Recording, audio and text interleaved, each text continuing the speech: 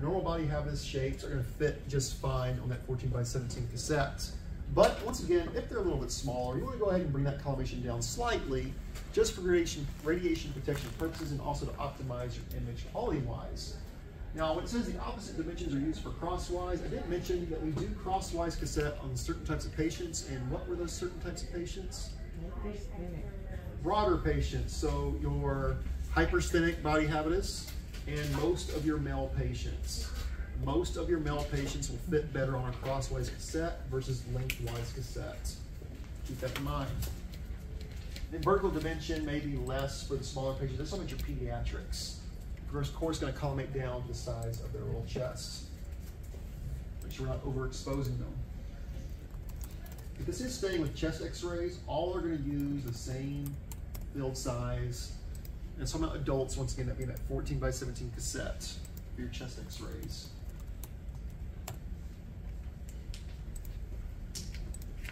All right, once again, guys, upright. I put that in bold red because that's very important. We are going to prefer to have the patient stand upright for a PA chest or seated upright.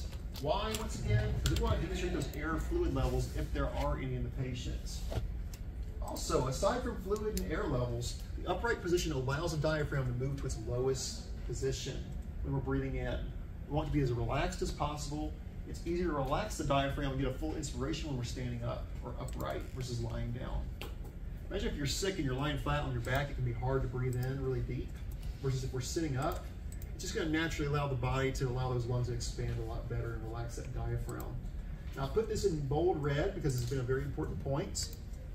We do center to T7, but we also want to make sure, aside from centering to T7, at the top of our IR, that's the light field, is 1.5 to 2 inches above the shoulder. It's a way to double check ourselves and make sure that we are centering that properly. It also allows room for our markers to get optimal marker placement. 1.5 to 2 inches above the shoulders. Now this is a picture in your book. I do feel like this patient's head's back too much because that's actually going to show up in the x-ray. You're going to see the occipital bone. So even though we got to bring the chin up, I wouldn't bring the chin back that far with that picture personally. I'm sure Mr. Phone's told some of y'all that. Yes? And 2 inches is usually 3 fingers, right? It depends on the person. Like for me, it's 3 fingers, but some people have larger fingers than others. You know, measure it. Measure what your 2 inches are with your fingers. And it's 3 fingers for the 2 inch, right? Depends on the person, so measure yourself. Yeah. All right, so when we're positioning the patient, we're gonna have the patient face the IR, the vertical grid device, because why? We're doing PA chest, which talking about the path of the beam means posterior to anterior. Therefore, we're gonna face the IR for a PA position. We're also gonna put our MSP centered perpendicular to the IR. Now, very important, we'll make sure the weight is equally distributed on both feet. You'll have patients where they'll put all their weight on one right side or one left side. What's gonna happen if I'm standing for a PA chest and I stand like this? You'll see my shoulders tilted. It's going to tilt my body to the right. It's not going to be a nice looking x-ray. Make sure that they have their feet equally distributed, and ideally, you want to put the feet at shoulder width. Shoulder width. That's also for stabilization of the patient so they don't get weak and fall over. If they're standing like this, have you ever stood like this for a long time and locked your knees? You ever seen someone pass out and locking their knees? Make sure you have those feet spread, equally distributed. Make sure they kind of bend their knees, not locking their knees, because people are weak, get in the hospital, they're sick. Keep a close eye on them. Also, flex the elbows, rest the back of the hands, low on the hips. I call it the chicken wing. Make them do the chicken wing. Don't tell them to do the chicken wing. They don't look at you crazy. But imagine like chicken wings, you want those hands on the hips, the backs of your hands, that dorsal surface touching your hips. And then bring those shoulders forward. Very important. Also, as much as you can, depress the shoulders. We don't want them to scrunch the shoulders up. We want them relaxed. And we're going to roll the shoulders forward. It's a lot that we're doing. Hands on the hip, relax shoulders, shoulders forward. Now, what's the purpose of rolling the shoulders forward? Did y'all talk about it in lab? Disposal. To move the scapulae out of the way. Scapula is singular, scapulae is plural. We want to move the scapulae out the lung fields. We achieve that by rolling the shoulders forward. I would remember this because probably when it comes to positioning on chest x-rays, that's what people forget to do the most, is roll those shoulders forward. But we got to do that to get those scapulae out of the way. There's a lot to it. And in some cases, you know, some of your hospitals will have little bars on the sides of the IR. You have your patients grab the bars. It does the same action. It rolls the shoulders out of the way and gets them in a nice position for a chest x-ray. But if you do not have bars, you want to be like, just like this picture right here. Mr. Fong said that he didn't recommend them because if they're out of the way, but not as much as they would be.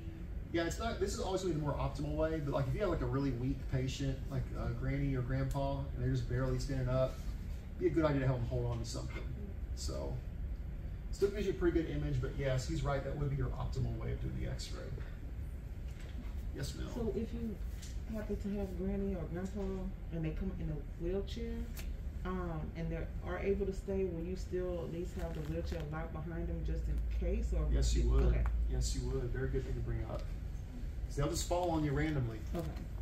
I've had people just fall flat on their back, straight forward. They'll just fall out on you. They get weak. Central ray. Central ray will be a perpendicular central ray. It means we're not adding an angle. It's a straight shot, straight through T7. T7 is our centering point for our PA chest. Remember that, put a big star on it. Now, how do we locate T7, guys? How have y'all been doing in the lab? From the prominence to C7, with your pinky, thumb is where T7 is, right? Make sure you're spreading those fingers. Don't do this. Look, that's a big difference in distance. Make sure you spread those fingers properly if you're using that method. Now, if you did not use that method, what's an alternative way to find T7? Did y'all talk about it? For an AP, yes, but if we're still in a PA. You got 2 fingers at the end of Not exactly the axilla, but the inferior angles of the scapula. You can palpate the inferior angles of the scapula on your patient. They're back here. See how the scapula comes to a sharp end right here? You can palpate those on your patient. That also lines up with T7. It's an alternative way to find T7 if for some reason you're not going to use this method. But that tends to be the best way overall. We can use a pencil, right? If you want to. Test that? Yeah, you can. Now, exposure should always be made when, guys? At the end of our second keyword, deep inspiration. Second, deep inspiration. It must be a deep inspiration, not just a regular inspiration. We want to fully inflate those lungs for our PA chest.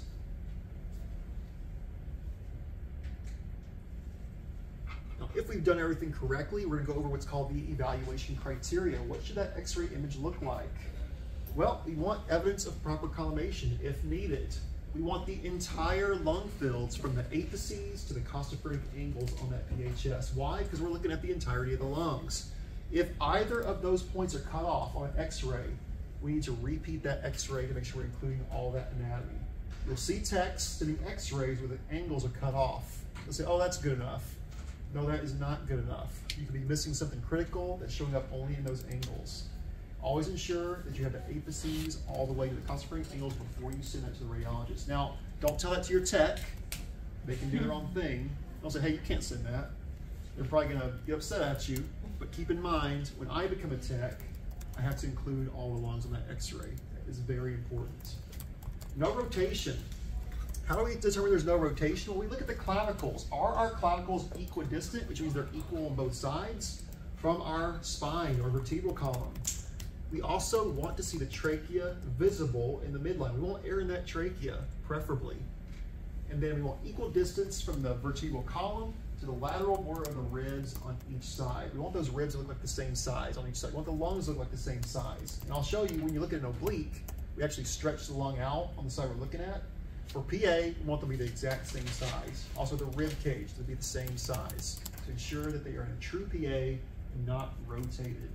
Rotation is also a very common issue, of which causes a lot of repeats on chest x-rays. The patient might shift their weight on you. They may not be sitting up straight. Rotation can occur in a lot of ways, especially on your babies and pediatrics, let me tell you. Yes. Pediatrics are notoriously always rotated, or very easy to rotate on chest x-ray. Can you get paid more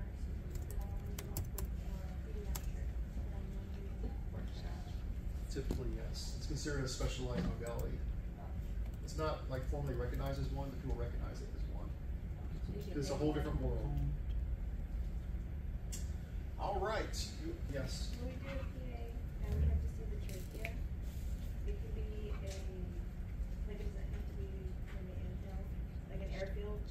Like It if should we be were doing it should be air filled, yes. Preferably. Okay. That's basically the only way you can actually visualize it if it has air in it. Okay.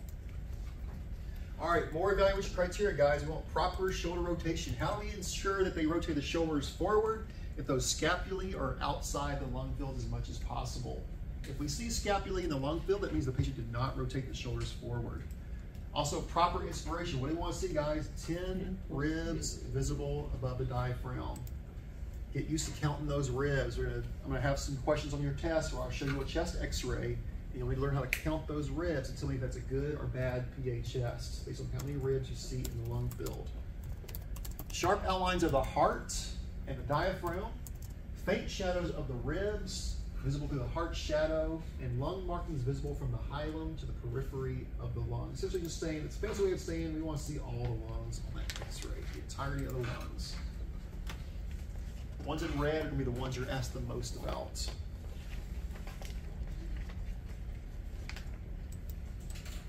There's a lot of stuff we got to go through our head before we send an image to make sure it's a good optimal image. You're going to see some people, once again, that don't care, but you have people that do care because their reputation is on the line and they want to advance in this career field. Quality does matter, and people do notice good versus shoddy work. Just like you go to a high-end restaurant expecting good food versus you go to a cheaper restaurant, it's not so good food, or you look at Chef Ramsay with his high standards when he throws people out of the kitchen. That's how I feel whenever I see bad x-rays. I'm going to throw you out of the x-ray room. Quality really does matter, guys. It really does. Can you go back?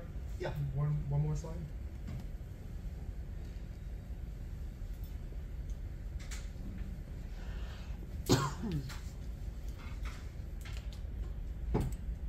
What's the evidence of proper collimation?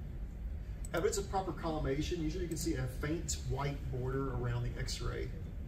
Let me see if I can show you here. So this one they actually have it cropped off, but evidence of collimation will look like a little white glow around the image. I think I have an example somewhere here to show you. They cropped these so you can't see it.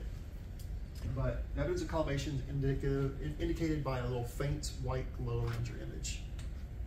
Yeah. So, look at these side by side, guys. On the right, we have a chest x-ray that has some nice numbers on it. Don't get used to that. It's just for demo. But let's look at the image on the left. Would you say it's an optimal image, yes or no? Based on the criteria we just went over. Image over here. No. Let's count together first of all. First thing we're going to do is count the ribs. Let's count. 1, 2, 3, 4, 5, 6, 7, 8, 9, 10. We can all count to 10, yes. But is that in the lung field? Yes, it is. Yes. It's partially in the lung field. Therefore, have we achieved inflated lungs? Yes, sir. Yes. Yes, we have. It just has to be partially in the lung field, not fully. Now, what else did we talk about? Rotation. Does anybody see rotation on that x-ray, or does it look pretty equal? Looks fairly equal. We look at the clavicles, they're fairly equal. We look at the size of the lungs, they also look like they're about the same size. Do we see the heart shadow? Yes, we do. Is there anything missing though on that x-ray? A marker. There's no marker, and the trachea is also not visualized. Now, would this be repeatable? No, it would not. Not for most techs. Even though ideally we would want to see the trachea, the star of the show will always remain the lungs on a chest x-ray. That's the main thing we're focused on. Yes? Even if we're missing like possible anatomy or anything like that? Yes. The main star of the show is going to be those lungs. If those angles were cut off, we need to repeat it. Let's look at this image on the right. We do have a marker. We do have 10 ribs. Is that optimal? Are we missing anything on this x-ray?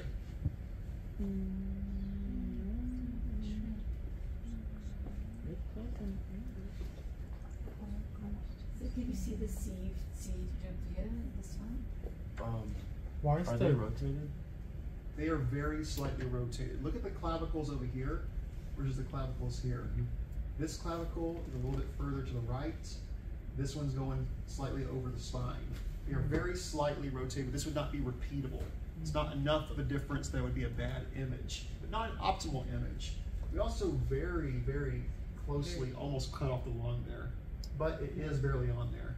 So we'd still send this, but we always look for ways as we become technologists to optimize our images. What can I do better? Because I don't care what anyone tells you, There's no such thing as a perfect image. We can always do better.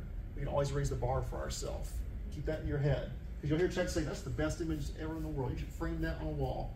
They're just blowing smoke up their rear end. Don't listen to that. No one can do a perfect image. There's no such thing. But what we do is artwork, and we always want to make it the best art possible and raise the bar for ourselves. That's the importance of our evaluation criteria, to make sure we're optimizing every image that we send to those doctors. Anatomy. Here's a great picture, guys. This is in your book of a lot of the anatomy you'll need to label on your exam next week. This is a PA chest. We have our air-filled trachea, our apices, our aortic arch, of course our lung. What's that area with the little branches called? Y'all remember? Hilar region. It's not labeled, but make sure you remember that. Hilar region. The heart or heart shadow. Remember, I don't like you calling it diaphragm. What do I like you to call that area? Base. The base. And then our cosophrenic angle. Great demo image of what to expect to label on your exam. Why does that other image look so fuzzy? Does it look fuzzy? Yeah, like little shapes and stuff. I don't know, it looks different. Look on the TV screen, a little more HD. I think it's just a bad transfer in the picture. Well, they do have some, well, they got some nodules in there. They got some pathology. That might be TB. Did the last image have TB as well? Because there was a sharp, like, yeah, on the. Not this right here? Mhm. That's calcification. It's calcification. Good eye though. For the aortic arch, is it okay if we call it the cardiac notch? No, that's a different area. Cardiac notch refers to an area on the heart, close to the heart. The aortic arch is the aorta itself above the heart, curving. Oh. So be careful. All right, let's talk about our lateral chest, guys. Once again, lateral chest, preferred upright if possible, but we can do it lying down if the patient cannot stand, but preferably upright. Why do we prefer upright chest x-rays? To see the level of In the case blood, of fluid and levels. the air. Fluid levels. Also the air you said, sir? Only the fluid. Fluid levels, yes, fluid levels.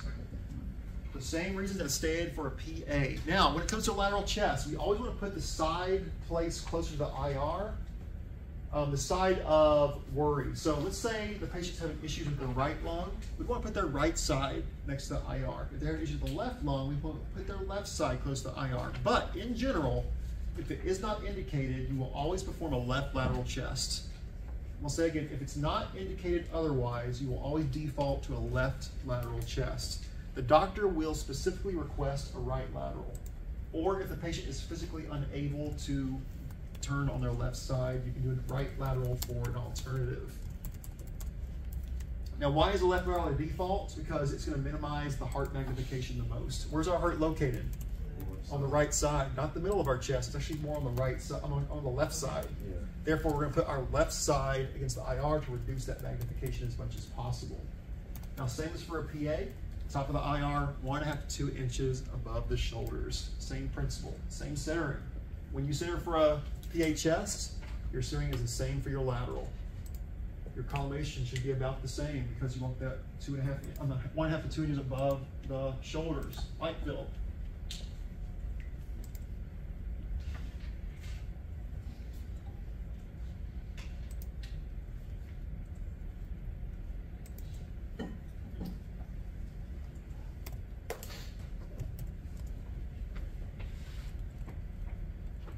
All right, here's Mr. Photoshop, the guy with the plastic face. This doesn't look like human to me. Just showing you that position, guys. Upright, always preferred. Keep in mind, guys, most of your patients are not going to be a nice, slender build like this. You're going to have patients of all shapes and sizes, so you got to adjust accordingly to make sure you're centered properly. You have good collimation or no collimation if they're too large to fit within that collimated field. One thing I want you to make note of when it comes to a lateral, make sure that your marker is on the anterior side. Some people will put it back here, but you want that marker in front of the patient. Very important for laterals. So for a hypersthenic patient, would you still use it crosswise? Or would you? Good question. For a hypersthenic patient, so for PAs, crosswise.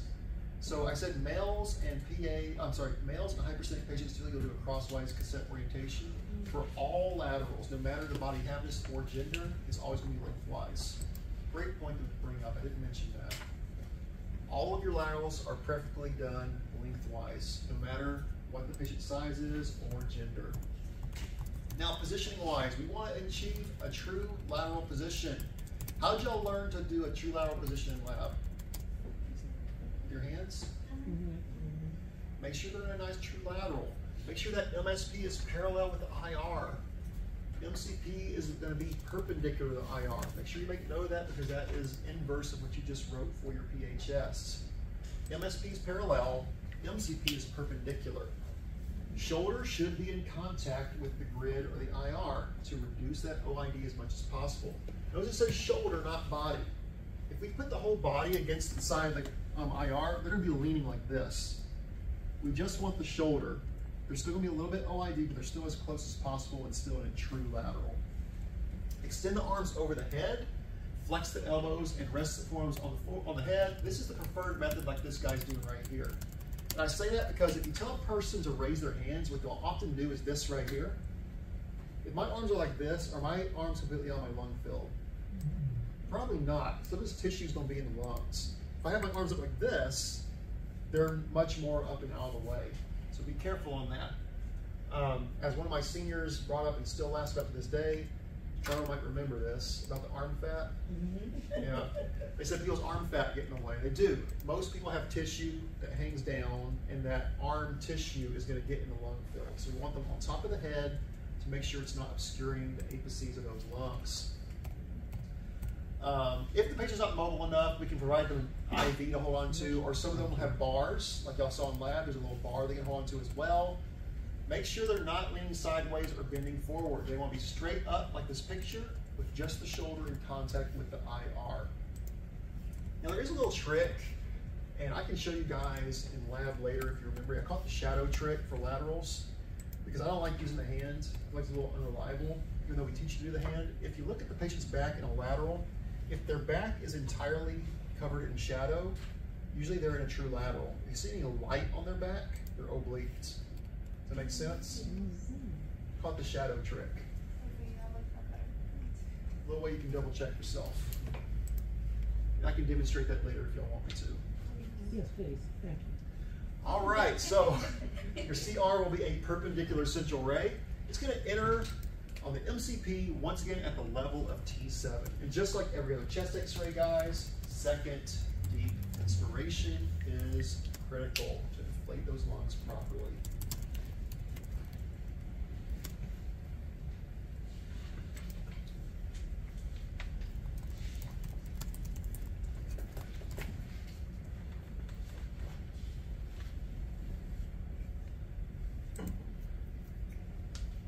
So, Yes. so the grid is in front of the IR, between the patient and I, but which Correct. portion is the grid, Well, sir? the grid's actually within the IR. Grid is the border of the IR, The grid sir? is inside this. Like, you can't really see, but this is very thick. Inside that device, the grid is found behind there. Yeah. You can't really see it.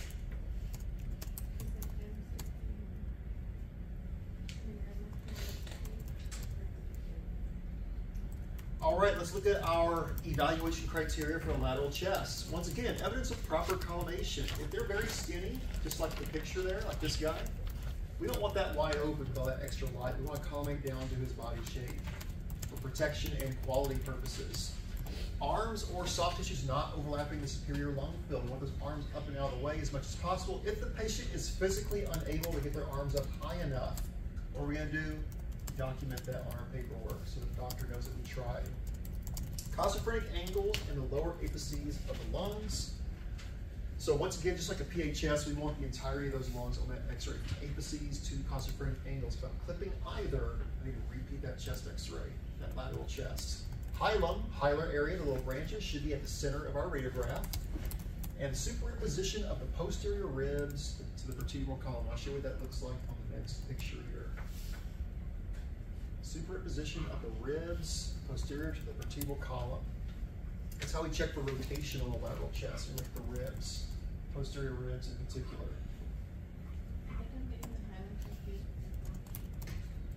So hilum's a fancy way of saying the bronchioles. They're the same thing. On an x-ray, it's the hilar region. On a diagram, it's the bronchi, tertiary, secondary, all that stuff. But we still need to know both. Know both. yes. But whenever we label, we just have to say. On an X-ray, you're going to say hilar region. On a diagram, you're actually going to say bronchus, bronchi, primary, secondary, all that stuff. Yes. Oh, go back. Yes.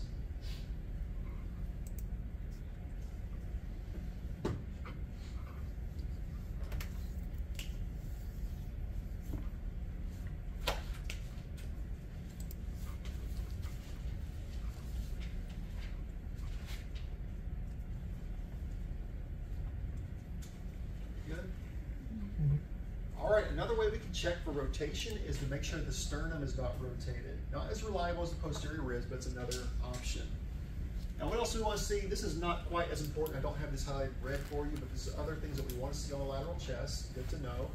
Long axis of the lung field showing vertical position without forward and backward leaning. Once again, true lateral. You don't want the patient tilted back. You don't want them tilted forward. We want them in a nice, straight, vertical position. Open thoracic intervertebral spaces. I'll show you what that looks like in a second. We want those vertebrae to be nice and square shaped with ample spaces between them. If there's no spaces between the vertebrae, that tells us the patient has leaned into the actual IR. They're not in a straight up, true lateral position. Penetration of our lung fields and heart. Of course, we have to penetrate those to visualize them on the X-ray. Then nice sharp outlines of the heart and diaphragm. Even though we're not actually going to see the diaphragm, it's the actual base of the lungs. That's referring to having a proper technique set, like our KVP and mass, that we penetrated with enough X-rays to give nice detailed resolution of those anatomical parts on the X-ray.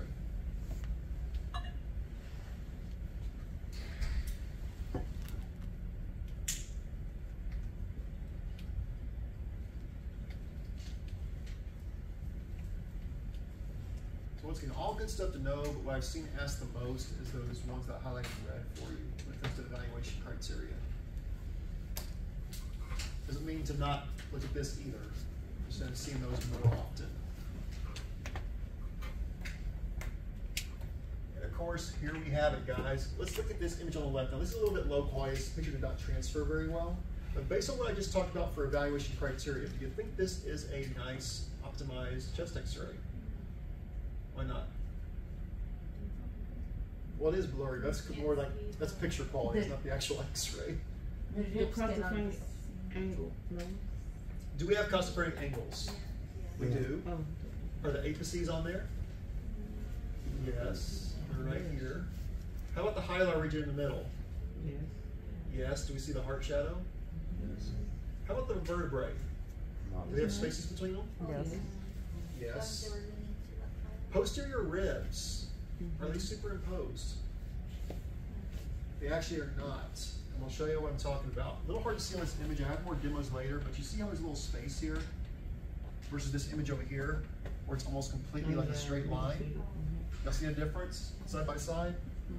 There's a little bit of space. Now, a general rule when you look at an X-ray of a lateral chest, you're going to put 2 fingers up on your lateral chest. If the rotation of the ribs is greater than your 2 fingers, this is a little bit blown up, so that bad way to show you, but on a computer screen. 2 fingers, if that is beyond your 2 fingers, they're over-rotated. And it needs to be repeated. You want this nice, straight line with those ribs superimposed. It tells us that's a true lateral, they are not rotated. Very important point to remember. No marker, and like y'all keep saying, very bad quality. That's a bad book picture. Over here, this is a great X-ray to look at, guys, of what kind of anatomy you need to label on an X-ray for your test next week. You have your apices, you got your esophagus versus the trachea. Remember, trachea is in front of the esophagus. You'll see that little line dividing them right there. Sternum in the front, your hilar region in the middle, your posterior ribs, your T vertebrae, base, not diaphragm, and your concentric angles. Really great image of what to expect to label next week right there. Right. It's in your book, or you can take a picture of it.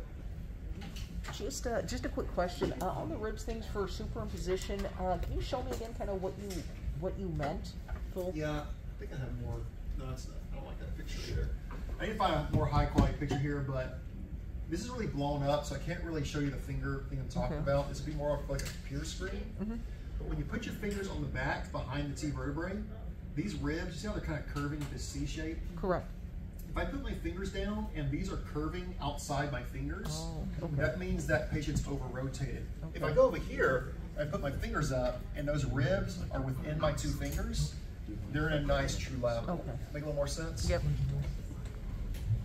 So would that picture have been taken with 72 inches? This one? Yeah. You think? I think it is. Yeah. Yeah. Yeah. Like, maybe that's why it's so kind of. This is just I think this is a film X-ray. This is like a really old X-ray. It's like the one when I was learning X-ray on my book.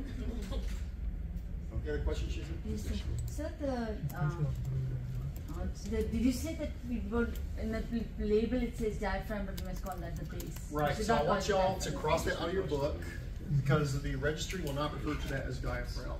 Now, I will say, if they give you a bunch of choices, like if they're pointing to this in diaphragms, the only answer that makes sense, you would choose that, but they're more often going to use the word base because the diaphragm is actually invisible on X-ray. This is actually the most inferior border of the lungs, which is actually called the base. So, know both, but if I'm saying base, mark the base right there. But if the only choice is diaphragm, that would still be technically correct. So I'll make sure that's clear. Does that make sense how I said that? Yes, sir. Okay. Would you put or pose a test question to be like, which is the best answer, and then it has both diaphragm and base? Only if I'm feeling particularly evil that day. I mean, you've already kind of warned us. So. Oh, what? No, I'm not gonna do that. No, that'd be kind of cruel. You're like, it's space, I'm like, space. If he does But that, what about maybe Mr. it's Fung? not that day. He's not gonna do that. Just hate him. All right, look at these two images side by side. We have a PA and a lateral. This is a typical chest series. 2-view chest. This is what you'll do the most of in your career as an X-ray tech. Now I want y'all to look closely because we got a very clear pathology on those images. Does anybody know what I'm referring to? Aids Breast of the- cancer? Breast cancer. Huh? It looks like she has had part of her breast removed on I the. see that. I think, Oh, lateral. I think the collapse of the lungs, sir. Collapse of the right lung. Good answer. Huh? Collapse of the. You're on the right track. core Not a left lung. collapse. You're on the right track though. It's fluid? It's filled with fluid. Oh. Now I want y'all to get used to looking at this. Y'all see this straight line right here? And y'all see this straight line right here? That tells us the patient is erect because what does fluid do? Makes the level It falls change. with gravity. So that's all the fluid sitting down at the bottom of the lung. Makes a straight horizontal line. So that's why, once again, we want to do erect chest x-rays, preferably. If we were laying on our back, what's that fluid gonna do? It's gonna fall all over that lung. Make sense? So it's just showing you why that's the preferred position for a chest x-ray, to be upright, to visualize the fluid the best. There's a bunch over here as well, but this is so advanced you can't even see the line of it. It's very filled up. But this shows you another clear view of those ribs being curved, what I was talking about. Y'all see the space there? Preferably, I want those to be more superimposed, to be a true lateral. I want it to be a nice straight line, not this really advanced curvature. So if I was on a computer screen and those were outside my 2 fingers, I'd want to repeat that. But if they fit within my 2 fingers, it's okay to send. Your techs will show you that in the clinic. You'll see them hold their fingers up in the computer screen. They're checking the lateral nature of that chest, make sure it's a true lateral. All right, everyone's favorite. Obliques, they're not that bad, guys. You're gonna get used to doing these. All right, once again, what's the preferred method? Upright. Upright, standing, or seated. Why? Why, once again? For the level of the fluid. Fluid levels, that's right. Top of the IR is going to be 1.5 to 2 inches above the vertebral prominence. That terminology changed from shoulder. For obliques, we're going 1.5 to 2 inches above the vertebral prominence, which is essentially right at the same level as the shoulders, but it's a very subtle difference. For our patient positions, we're always going to put them in a 45-degree oblique. When you see the word PA oblique, that's referring to our LAO and our RAO. Why? Because I'm facing the IR. PA refers to the projection, posterior to anterior, but I'm putting my right side against the IR or my left. Left side would be an LAO, right side would be an RAO. Put a big star on this right here. You're gonna get questions on this. For our PA oblique chest, once again talking about RAO versus LAO, we are demonstrating the side of interest farthest from the IR. Or a simpler way of saying that, we're demonstrating the upside or the elevated side. Therefore, if I'm in an RAO, Which lung am I visualizing? Left or right? Based on what that says. Right. No. Left. Closer. What's the elevated side? The side not touching the IR. The left. So I'm looking at my left lung in REO position. I would write this down and make a chart. This would be something I would write before I take my test. We'll go through these individually. LEO will demonstrate the right lung. REO will demonstrate the left lung. Because for PA obliques, we're demonstrating the side that is up or elevated or furthest away from the IR. That's going to change and be inverse when we talk about the other oblique. So left demonstrate left. The LEO will show the right lung. The REO will show the left lung. Because what does the oblique do? It elongates the lung of interest. It stretches it out. Now our arms are going to be out of the radiation field. Way to remember this for lab. The side of interest needs to be the arm that is up. The side that's not of interest is the arm that needs to be down. So, without moving my arms, based on what we know once again, I'm in an REO. Which lung is the star of the show? The left. So where should my left arm go? Up. Up. My right arm should be Down. back. Now I'm in an LAO. Which lung is the star of the show? Right. So which arm should be up? Right. Right, left arm behind. So whatever that area of interest is or being visualized, that arm needs to be out of the way. We're gonna do the same thing for the other obliques, but remember it's gonna be a little bit inverse of which lung we're looking at. So write those down. You can make yourself like a little square chart because we're gonna talk about our LPOs and RPOs in a little bit as well. And that changes. Marker will always be placed on the side down. So even though I am visualizing my left lung and REO, I'm still going to put a right marker because the side touching the IR is what you always mark. Okay? That's a very important aspect as well. People forget that fact. So if you're doing an LEO, you put the Left marker. But we're looking at the right lung. It gets a little confusing. That's why I said it's good to make yourself a little chart on those obliques. What did you say about the elonging of the ribs? What did The lung. the lung? So whatever the side of interest is on an oblique, that lung is being elongated or stretched out. So in REO, I'm stretching out my left lung. That's why I'm obliquing the body. It stretches it out. LEO, I'd be stretching out my right lung.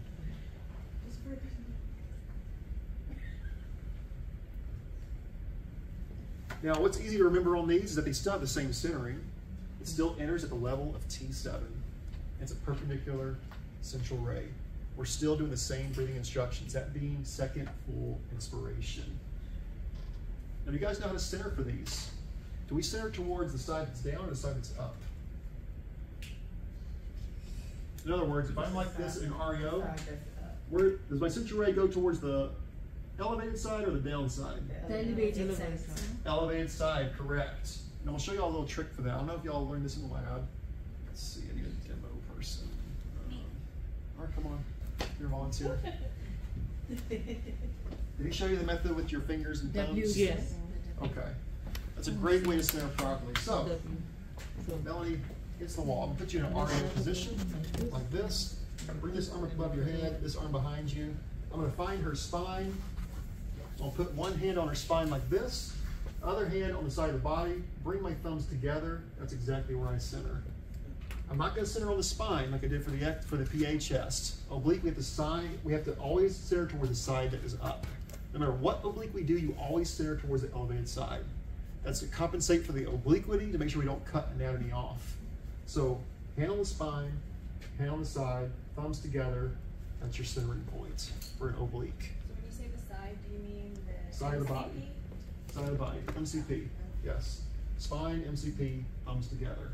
Easiest way to center for those. Don't try to eyeball it because it's going to throw you off. Thank you, Melanie. Good job.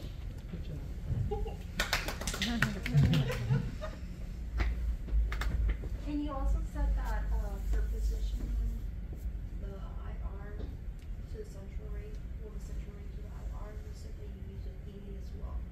Basically, right? It's a PA projection, but the positions are REO and LEO. But you wouldn't move the two anymore, right? No, you're still at T7. You're still at T7. That's not changing. All right, so for evaluation criteria, Once again, we always want evidence of proper collimation.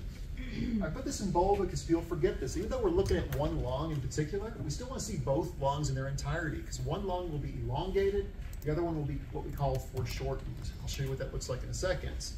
We still want that trachea filled with air. Gotta have our markers. And which side do we mark on an oblique? Side touching the IR. We want the heart and mediastinal structures within the lung field of the elevated side in oblique images of 45 degrees. Essentially, the heart needs to be appearing on the elevated side of that x-ray. And then maximum area of the right lung on an LEO. Let's show you what are we looking at. LEO, we're looking at the right lung, so we can see the entirety of it. Maximum area means it's been stretched out. Maximum area of the left lung on the REO. So once again, make a chart, guys, on these obliques of what we're looking at, because I see people miss those questions more than anything else on this test.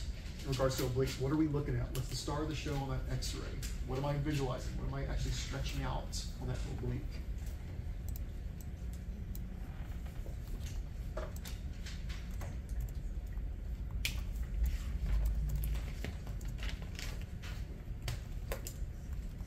Question? Is it to say that we look, when we're doing the LAO, we're looking at the like the lungs, At the right lung. Oh, I see. Yes. Because in the LAO position, the right side is elevated. That means that right lung is stretching out.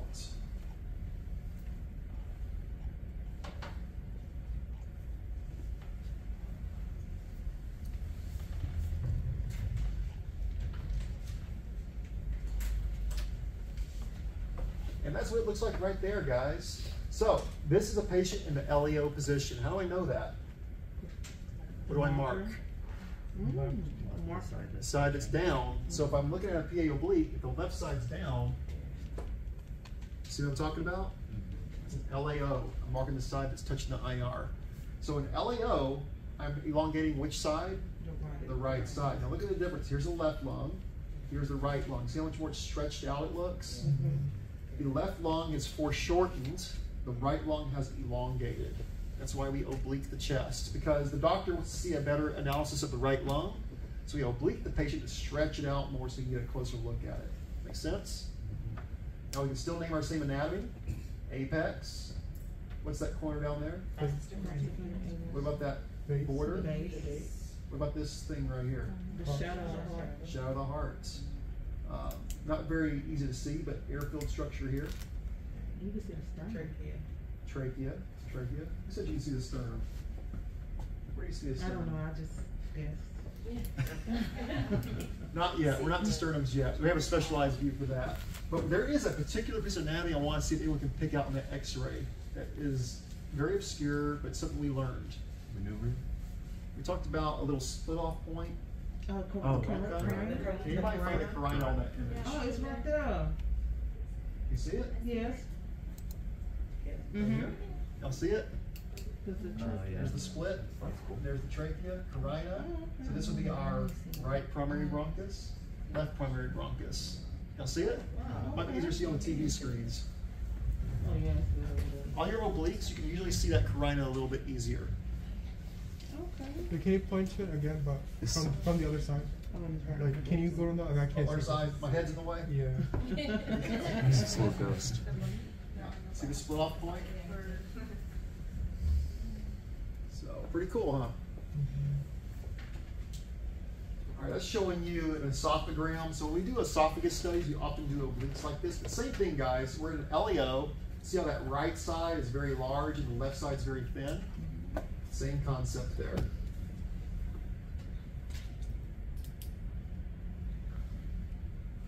And that's showing you an REO.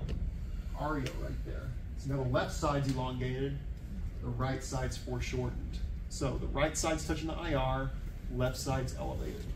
Can you point to the what is it, the apex? Apex, right up here.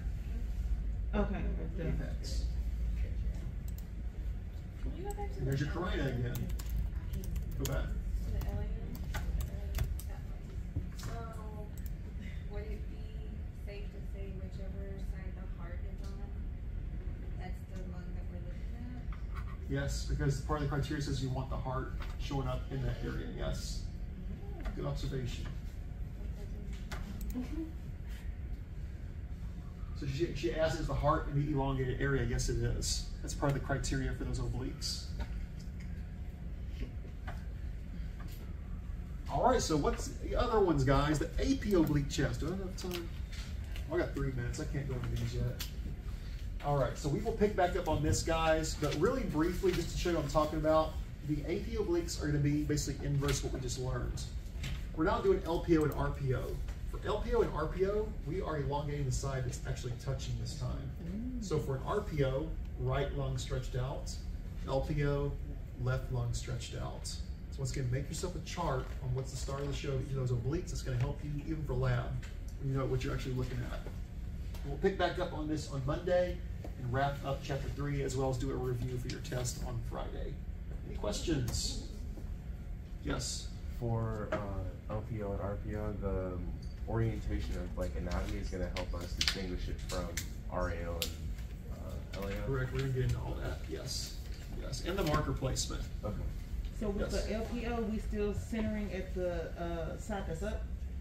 For LPO, yes, you are. Okay. You every oblique you ever learned in radiology, you always center towards the side that's elevated, period. It's a good point to bring up. All right, guys, thank y'all. Hope y'all enjoying learning. I've been a good class so far. Interesting. We'll pick back up on Monday. I'm out of breath.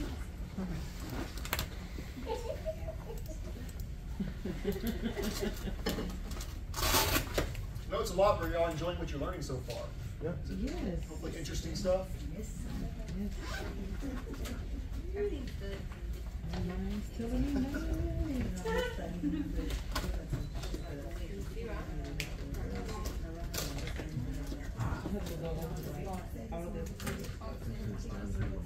Just remember to take it seriously, guys, because we truly do artwork and x-ray. That's why I love x-ray. All the modalities out there, I've always loved x-ray the most, because what we do is actual artwork. So the positioning and the actual images, it's medical art. So be proud of what you do, be passionate. So what is CT? Huh? I was like, so what is CT? You know what CT is? They lay there and you push a button. Like MRI? It's just so uninteresting to me. The images are pretty cool, but I don't know. I like the positioning aspect of x-ray. I've got my CT certification, but I've never actually used it just because I love x-ray. That's so much.